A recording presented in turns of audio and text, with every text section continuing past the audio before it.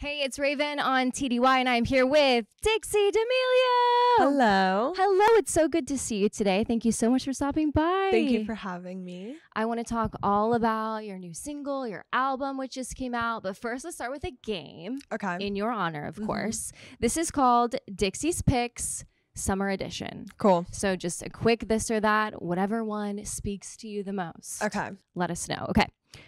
Beach or pool? Pool. Oh, I like that too. The ocean is scary, you know? It's just pool is cleaner, I feel.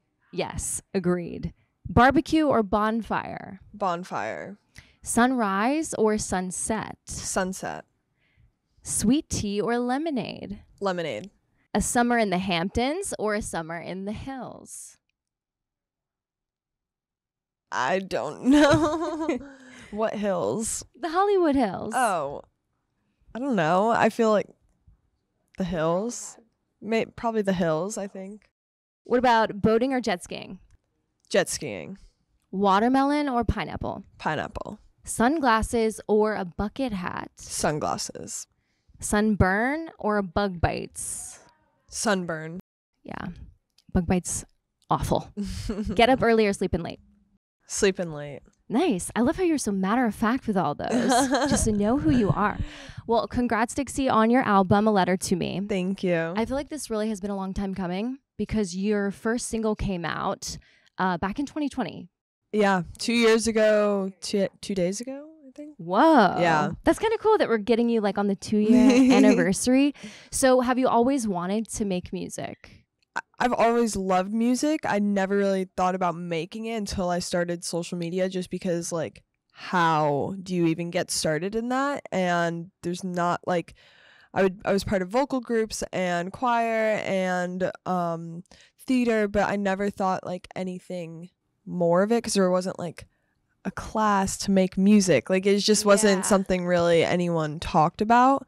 And not until, like, I met my manager who's in the music business, was like, come record a song. I was like, how the hell do I do that? But yeah. You figured it out. And actually, I'm really impressed because I was listening to your album and I noticed that you have songwriting credits on like almost all of the songs on the album. So do you remember the first one that you wrote? Maybe not on the album, but like the first song you ever wrote. I mean,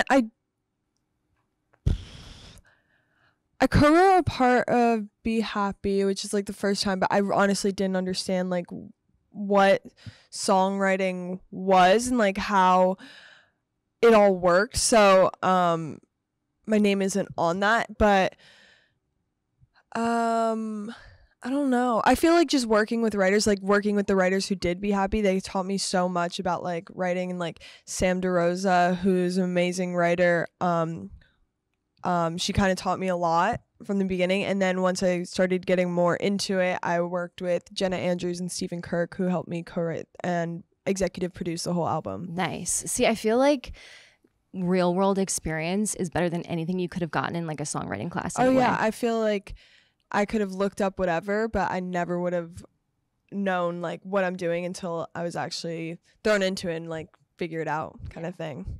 So the music process, you make it, then you promote it, then you go on tour with it, sometimes like in that order, sometimes all at once. It's very hectic. What is your favorite part of the process so far? I think definitely performing is the most fun. I feel like there's so much adrenaline and it's just so cool seeing like people sing back your lyrics or how they react to different songs, and I love that, and I feel like it's like the best kind of feedback. So the fan interaction, I want to ask about this because obviously you're one of the most followed people on TikTok, and I just feel like in the internet, in social media, people talk to you differently and interact with you differently on the internet versus in real life. Because I don't know, there's like sometimes people like even comment on my stuff that I don't know, and they'll be like, oh, like cool sis or something like that. And I'm like, wait, what? Do I know you? Are we sisters? But how would you say, if anything at all, there's like a difference between when you're meeting people in real life out on the road? There's definitely I mean, I see myself doing it sometimes too. Like people you see on the internet, you think you have a closer relationship with them than you do. And people come up to me sometimes and like say something about me. I'm like, how do you know that? Or why are we talking about this? I just met you 2 seconds ago. But it is something you just have to be like, this is just the way it is with such fast-paced moving media and people seeing so many different parts and so deep into your life. People are going to think they know you better than they do, and that's just kind of the way it is right now. Yeah, I mean, I honestly commend you for it because it's so different than fame like 10 years ago where people didn't have like access to celebrities like they do now. I mean, I feel like people put out their own information now, which is really cool. It's not just like random things and guesses and, oh, this person does this. Like I could post a video of what I eat in a day and people will be like, oh, I love that you eat that for breakfast. And I'm like, okay. It's a weird thing, but it is cool that I get to show people what I do. So you're on tour with Big Time Rush. Mm-hmm. How is touring? Are you away from your family a lot? Does anybody come visit you? Do you get a little bit homesick? How's that been? Definitely homesick. My dad's coming to the Philly show today, which I'm excited for. And then my whole family's coming to the New York show. I really miss them. I miss like hanging out with them and seeing them. This is like the longest time we've been apart in years.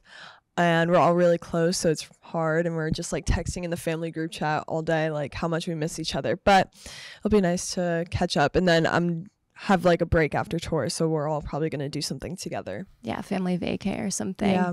When your dad comes out, has he been to Philly before? Have you been to Philly before? Yes. So my dad works for Mitchell & Ness. Okay. So it's like big sports apparel company in Philly, like headquarters in Philly. So grew up coming here, and then when I was younger I went to the Made in America festival, which was really fun, and then came here for Jingle Ball. And yeah, been here a couple times. Okay, cool. So you're all versed in hoagies and cheesesteaks. Yes. Okay, cool. So again, the album, A Letter to Me, the new single, Someone to Blame. If you could write, just like one sentence note to yourself before TikTok about like what you're about to go through, whatever, what would you say? Just like a quick one sentence. It's high school reality show. I feel like that's the best way to describe my life. Wow. And I feel like I've definitely gotten a better handle on it recently, but I think it's just so weird because we're literally dealing with high school drama sometimes, and it's so like having people's opinions on it is so weird and just uncomfortable. But I feel like once I realized what this is and what I'm doing, it made it a lot easier. But a lot of it is just like high school drama that people are watching. Well, I hope that making music will help, because then you can just like write songs about all those people and be like, congrats again on the album, all the success, the touring, and you can stream A Letter to Me now. Thank you, Dixie. Thank you so much.